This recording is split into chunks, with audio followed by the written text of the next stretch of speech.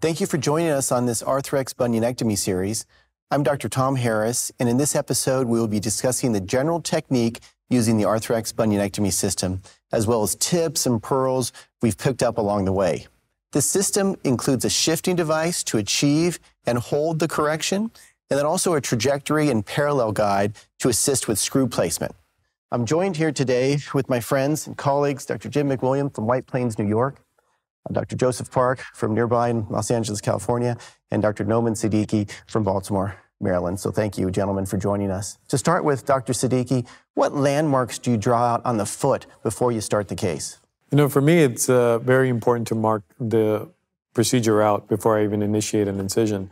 And the simplest one for me is to draw a midline of the first metatarsal on a lateral view, because that sets up where my screws are going to start proximally and also helps me identify where the osteotomy is. The next landmark is approximately 22 to 25 millimeters from the center of the metatarsal phalangeal joint, and that's where the osteotomy site is.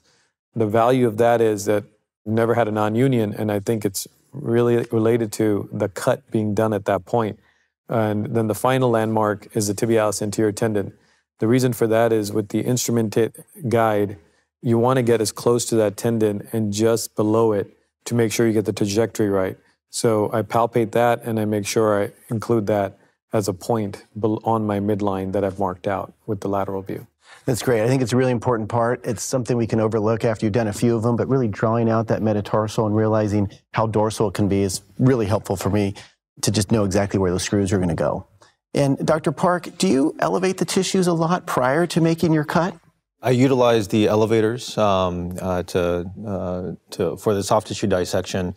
It helps me orient my osteotomy, create that pocket for the proper reduction to release the soft tissue as well. I like to take x-rays and intraoperative fluoroscopy with the elevators so that it can help orient the osteotomy as well. Nice. Dr. McWilliam, same question. Do you elevate a lot of tissue off the metatarsal? I didn't elevate it first, but I found that I can get a bigger shift with elevation around the osteotomy site. Yeah, I'm where you used to be, so I didn't elevate a lot, and I think it's nice to know that you guys are doing that because it may help with that shift, in fact. I didn't do it with the idea maybe it would cause some destabilization, more dorsiflexion, malunion, so that was my thought process, but it's nice to hear it's working well for you guys. Dr. Siddiqui, I tend to use the 2x19 burr when I'm making my cut. I believe you use a different one? I do. I use the 2x13. Okay. And predominantly because I just thought about where the flutes were. The flutes are predominantly in the first metatarsal when the cut's being made, and that this way they're not irritating the soft tissue. So it's by just wanting to choose that burr, and two, because minimizing the soft tissue irritation that may occur as it oscillates. Sure, sure. And Dr. Park, how are you actually planning out your osteotomy with concern of not shortening it or lengthening it too much? The osteotomy should be perpendicular to the first metatarsal and proximal to the sesamoid apparatus, aiming towards the third metatarsal to maintain length. If you want to lengthen the first ray, then you can aim towards the second, and if you want to shorten, you go the opposite way. Are there times when you want to lengthen it or shorten it, or are you just basing that off on the second and third metatarsal length? Certainly, if you want to decompress a little bit and free up that joint a little bit, get some more range of motion, you can angle it that way. I think that's one of the beauties of this procedure is to be able to tailor it towards a patient and what are their anatomical needs as well. Great. I mean, with this technique we're talking about, we employ a straight transverse osteotomy or cut. So Dr. McWilliam, what would you say to surgeons looking to do a chevron type cut? Well, the theoretic benefit of the chevron is increased stability and increased bony surface area. Right. But in reality, if you're doing a percutaneous technique, you only get about a 20 to 30 degree angle of your chevron. And when you have only a 20 to 30 degree angle of a chevron, and you combine that with these very big shifts of 90% of the metatarsal width or more, you don't get any stability at all. So I think that reason to do a chevron's kind of gone away. Right. Technically, a chevron might be a little bit more difficult. Maybe not, but with practice, you can certainly do it. And I did a chevron for a long time. I think the most compelling reason to go with a transverse osteotomy is screw fixation. So remember, the chevron has a plantar arm. So that plantar arm is going to necessarily thin the distal portion of the proximal metatarsal, where you really want the most fixation in the lateral bone with your proximal screw. So if that screw's pointed a little bit plantarly, you could go either through the osteotomy site, you could go through the, quote, horizontal limb of the chevron, or you could get so close to the horizontal limb of the chevron that you actually cut out. So my main concern in these large shifts that we're encouraging people to weight bear immediately is stability. And I think you theoretically can run into big problems with stability with late fracture and late loss of correction with the chevron. Yeah, especially true if you're going to make a really long plantar limb of that chevron, which some people like to do. Using the shifting device to achieve the shift, I like to first use a hemostat like we used to really stretch the pocket. Next, we'll insert the actual shifting device. This hook slides into the IM canal, and then the pusher lines up with the capital fragment that you're trying to shift over. So going down the line, do you tend to put this over the skin, extend your incision, make a separate incision? What size of the paddle or the shifter are you using? So there's two sizes now. There's a small one and a big one. I typically will use the bigger shifter device because I think it gives you more pressure on the metatarsal head to achieve your shift. And I do it directly on the skin, and I haven't found it to be a problem to do directly on the skin. Great. Dr. Park, how about you? I like to place it directly onto the bone for personal preference for a couple of reasons. It's just a small lengthening of the initial incision from the transverse osteotomy. I think it stabilizes the shifting device, and then also it helps protect the soft tissue better as well.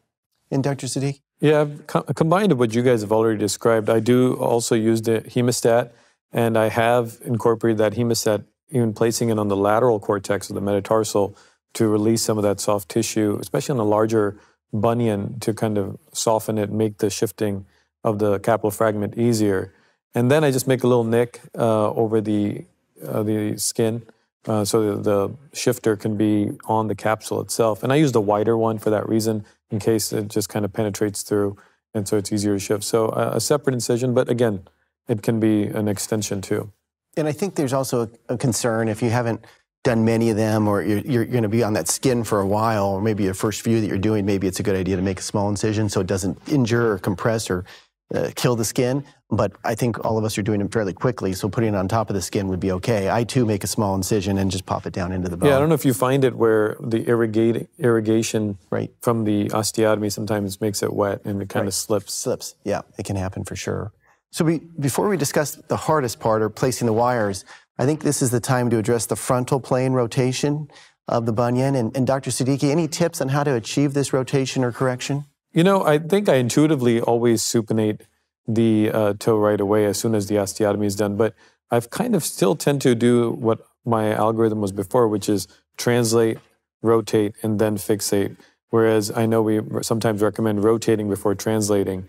So I create a lot of distraction, translate it with the device while I'm distracting, rotate it, and then put my wires in.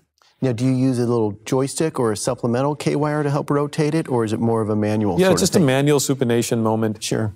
Right once I'm happy with the position, but I think I'm continuously doing it, so it's not as much of a rotation at the end. And it's important to do it now before you put the wires, because it's much harder to correct, obviously, once the wires are in place. So this is one of the hardest parts, because you're shifting it and rotating it, and this is really what your correction is going to be like. Dr. McWilliam, have you found a tendency for any plantar translation of the fragment, the capital fragment? Prior to having the shifting device, which provides a lot of stability with the K-wire in the metatarsal head plus the intramedullary hook, I did find that when I was doing it freehand, there was a big tendency for plantar translation or angulation of the metatarsal head. I think it's much less when I'm using the shifting device because it has an inherent stability to it. Yeah, I agree. So once we've achieved the rotation that we like, we'll look at critically kind of where the capital fragment is, check some fluoros, make sure the sesamoids are lined up, and then we'll start putting the capital wire through the shifting device.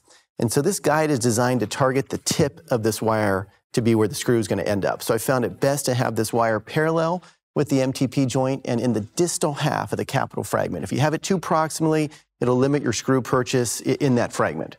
So I think, if you bevel the shifter all the way into the bone, then I have a feeling you end up being too proximal. Have you found that to be the case? Yes, so the shifter, the intramedullary hook can go very proximal, and that will tend to put your shifter more proximal and closer to the osteotomy, and you have to be careful. Yeah. So you have to have enough purchase in the intramedullary canal to actually affect your shift, but not so much that you've brought your capital fragment wire next to the osteotomy. Exactly. So once we like where the wire sits on the AP view, it's a good time to take a lateral. Now, Dr. Park, do you have any advice or tips on how to take a good lateral with the shifting device in place? I think for me personally, at least, this is one of the benefits of utilizing a mini C-arm. It's just easy for me to maneuver, whether it's the x-ray itself, the machine itself, or the patient's foot. So taking oblique views, not just a lateral view, is important to make sure that the guide pins are in the correct spot, and most importantly in the capital fragment. So not only the oblique views, but also there's a window within the jig and a space in between that's empty where if it's lined up properly, the guide pins will line up inside that window. Great. And you're looking at dorsal plantar translation at that point too. That as well on the lateral, right. Exactly. So once we're happy with the placement of the shifting device on both views, we can now start turning the knob to shift our capital fragment. And Dr. Siddiqui, how much are you shifting routinely? Yeah, I think I'll answer this part first, and then I'll go back to one of the things that Dr. Park mentioned. I try to shift always now 90+%. I really want that capital fragment shifted as far as over as it can be. But in the sagittal plane, I make sure I put a little wire in the cuneiform. So for that reason, once I know that the shifting and this targeting guide is been rolled over towards the proximal side, that I cannot lose it. And so it will be in line. So once the wires go in, even if I can't 100% make out the wires because of the targeting arm, I know that it's down plane into the capital fragment. So I think those two features, shifting at 90% and placing that wire in the cuneiform, allows me to make sure that I can target it and see it on C-arm. Now, what about those more milder cases? Well, or people will say you don't have to shift it that much. Are you still shifting those 90? Yeah, I am. Yeah. I try to be as much as I can because, in the previous literature, in the previous generations, there was a little bit of rebound effect that occurred after bones healed, almost up to 30% in some of the studies that came out. So for me, I've accepted that the more we shift, the better it is, because perhaps if we're even not perfect with our fixation, we may get some rebound. So it kind of prevents that, and then, I can still maintain the correction that I achieved intraoperatively. Great. Dr. Park, same with you. Are you shifting maximally on most of these? Short answer is yes, but whatever is necessary for the proper reduction. And what I found is that, yes, a maximal reduction, almost 99.9%, where that lateral cortex of the first metatarsal almost lines up exactly with the medial cortex of the capital fragment. Got it. And so now that we have the correction and the shift, we'll add on the guide, and the guide is placed over the capital fragment shifter, so to speak, and tightened at the laser line. So knob 2 on the guide controls the proximal to distal placement. And I found pushing the guide as proximal as possible is really helpful for me. Dr. McWilliam, having done this for a while, many of us started more distal with our screws. I know I did when I first started. Why do you feel proximal start point is so crucial? Well, you have the lateral screw, which is going to be bicortical in the proximal metatarsal, and your best chance of getting bicortical fixation is to place that lateral screw or that proximal first screw as proximal as possible. Then I think your stability is going to also be contingent upon the amount of screw within the first metatarsal. So if you have more screw, these are fully threaded screws that are engaged both metaphyseal bone proximally and then bicortical fixation. The more you have in the bone, the more stable that screw is going to be, and there's going to be less tendency to have a cantilever effect at the proximal screw. So in general, you're trying to put your screws as proximal as possible. As proximal as possible. Yeah. I think another downside of having them too distal is if you do have to shave down that eminence later, you worry about losing your purchase on the screws. Screw. Yeah. Dr. Siddiqui, you have a great tip for guide placement as well. Can you discuss that a little bit? Yeah, I alluded to it a little bit early, and it's just basically once the guide swings around, once you put the shifting device in, the first thing I do is just making sure, as you were mentioning, really pushing up against the proximal side and then placing a wire at the mid-level of the cuneiform. And this way, the guide cannot fall in the sagittal plane, because that's the common error when we first start. We just allow the guide to fall, and it becomes parallel with the foot. So when you're putting your wires in, you're missing plantarly. And so for this reason, it's a simple little 1.6 wire into the cuneiform, so it cannot fall below the plane of the midline of the cuneiform. It's basically holding it up there. It's just holding it up. Yeah. And gives the play that you need to make adjustments, if you want to go a little higher or lower, but not below plane. Perfect, perfect. So once we're happy with our guide placement, now we'll insert the K-wires, which I think is probably the hardest part of the case. Any tips with this, Dr. Park? Well, this goes back to your very first step, where before you even make an incision, I like to make that medial sagittal plane marking. And so that way you make sure you're lined up in the proper position here as well. And you want to go as proximal as possible here. So as far as the alignment, you have the jig on. That's where you're going to place your first guide pin. And certainly take x-rays, AP and lateral, make sure you're in the right plane. Great. And it's key to mention that that lateral screw has to be outside that lateral cortex and then back in. You can't have both of these within the metatarsal itself. You need that triple or even quadruple cortex for the stability of this third or fourth generation type I cases. like to have the point of the guide pin through the lateral cortex of the capital fragment. At that point, I know it's going to purchase and bite that lateral cortex. Yeah. And then once you've got that first wire in, I think the hardest part's over. And then from here, I'll have a tendency to take off the guide and then use the parallel guide for the second, which I consider easier wire. So are you guys doing anything differently? No, I think the trajectory guide is great, and it's very reproducible, but it becomes very busy proximally when you have the drill sleeves and the guide wires, and they're right next to each other. So I like to take the trajectory guide off.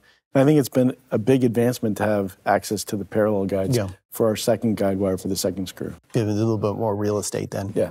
And in general, Dr. Parker, are you using the 25, 30-degree option? Do you just kind of see what works best for you during the case? Exactly, yeah. Either works really well, but before even the parallel guide, since I have the trajectory guide on already, I still like to put a drill guide in the third slot just to kind of see what that looks like. And if I like it, I'll just use that. But most of the time, I'll end up taking the trajectory guide off and utilizing the parallel guide. Parallel guide. Dr. Siddiqui, any other comments about putting those wires in? No, I think you guys have covered it well, but I think the parallel guide has really made it easier visually because sometimes you get distracted by components. So I think use the initial template, then get the parallel guide on so you can have a little play. Great. I mean, getting the guide wires placed is the toughest part of this procedure. I think we'll all agree. Hopefully this discussion has helped walk you through some of the steps of using the guides available with the bunionectomy system.